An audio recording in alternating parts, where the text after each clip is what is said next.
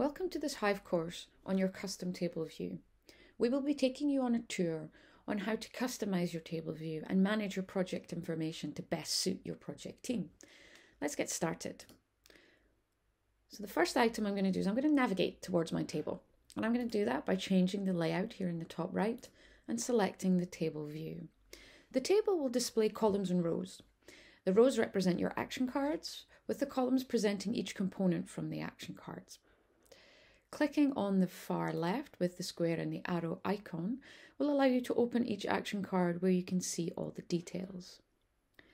Next to that is the 4 dots column. Now the 4 dots will allow me to reorder items by dragging and dropping. I'll just move a few here as an example. And while we can use our mouse to navigate the table, we can also use our arrow keys to navigate and return. And I'm going to come and mark this task in progress using my arrows, and clicking return again will confirm the selection. You'll notice that certain rows are coloured to highlight overdue and complete actions. These are coloured red and green respectively. The table layout can be adjusted to suit each project's team's need, and by opening the menu at the top of a column, I can choose which columns I wish to display. Here I will deselect and select a few. So I'm going to deselect description, and I'm also going to deselect due time.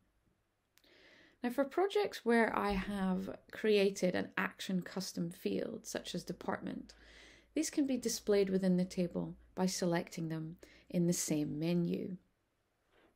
And once I've selected my columns, I can rearrange them by dragging and dropping to make sure that they're customized specifically to my team's needs. I'll do that with assignees here. And when working in our table view, it offers us multiple filter and sort options. Firstly, on the top bar, you can see that we have our filter. If I select this, I can choose myself or unassigned actions as my option. We can also sort each column. And when I click the status, you can see that I'm reorganizing these and sorting. And when we've done that, I can expand this column and you'll see this small blue arrow. That indicates that there's a sort added to this column.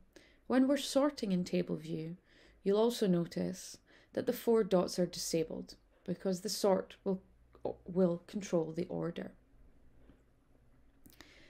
One final filter that I have here is that in the top bar, the All button allows me to just display the incomplete actions within the project.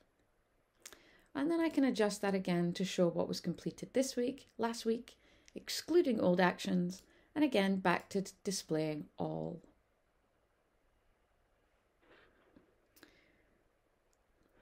When working in table view, we can also take advantage of our copy and paste keyboard shortcuts to update multiple cells.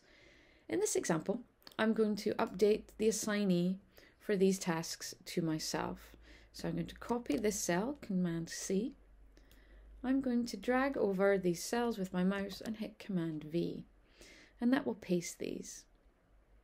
In table view, we're also able to bulk update items by selecting the small box on this side, and I'm going to select these two. I can right click and we see the display options for delete the actions, archive selected, complete selected actions, and we're also able to bulk follow and unfollow at this point. Now I'm going to complete the selected actions here, and we can see that their color has changed to green once I have done so. And that is how we bulk update in our table view. We may wish to chart and create a visual of our actions in our table. I can do that by clicking Create Chart in the top right hand corner here. And this allows me to create a graph of the information contained in my project. And in order to get started, we need to choose which graph type we would like. And that can be the charts, bar charts, or the pie chart.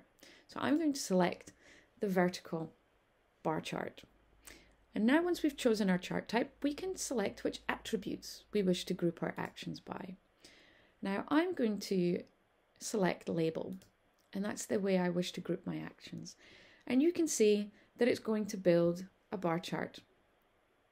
Now, if I wish to add a second attribute, so I group my actions by label, and then I wish to see by assignee, you'll see here that the chart adjusts to display that.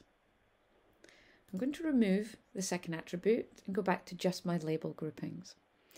Now, if I would like to save this chart, you can click Save in the top right-hand corner. If you do not save the chart, once you exit the chart builder, it will be lost, but saving this chart also shares it with other users who have access to this project or summary view. Once we've saved this and we come back to our project, I can hide the configuration, I can hide the chart, and upon returning to a project with a saved chart, I just click Show Chart and it will appear for me and any user. Thank you for joining this course on customizing your table view. So far, we have covered how to customize your table view to support your project team and focus on the key information you need to get to work faster. Tune into the next video in our series to complete your learning on everyday essentials with Hive. Thank you.